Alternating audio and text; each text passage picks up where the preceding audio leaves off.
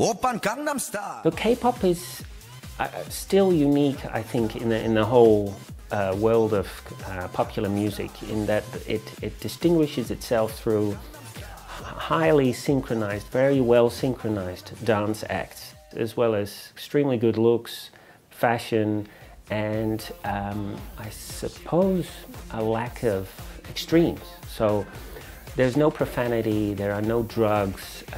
The only kind of extremes that you hear about are enormous working hours, incredible working hours, incredible pressure on the performers, but their private lives are carefully monitored by the agencies. Well, this is just one example of like a K-pop record being sold as something special. It's very common for K-pop records to be sold as a limited edition, just like this one.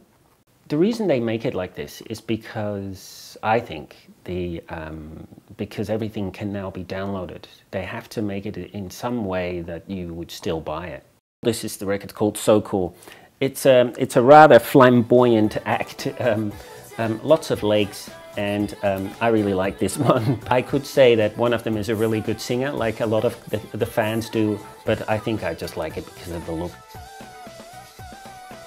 This is Miss A. I really like this one because it's triangular shaped one, which even in Korea these days, well, I've never seen anyway. It's very rare. Oh, and then there's this one, which I find seriously disturbing. It's the album Sherlock by Shiny, which has a rather odd picture of a nude singer on the front, holding an empty bottle, which he's sucking rather joyfully, rather gleefully.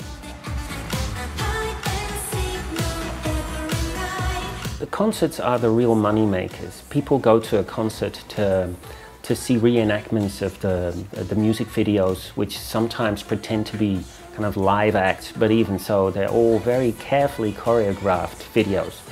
And the stage, the backgrounds, everything is very carefully prepared. There are digital engineers working on this for like non-stop to make sure that when you see a particular video, the very same graphics that you'll see in the music video on your computer screen will also appear in the background and on the stage itself. Nobody really sings live. Even when they sing live, it's usually only sequences, short sequences, because they have to dance so much. They don't have the air, the breath to sing a lot.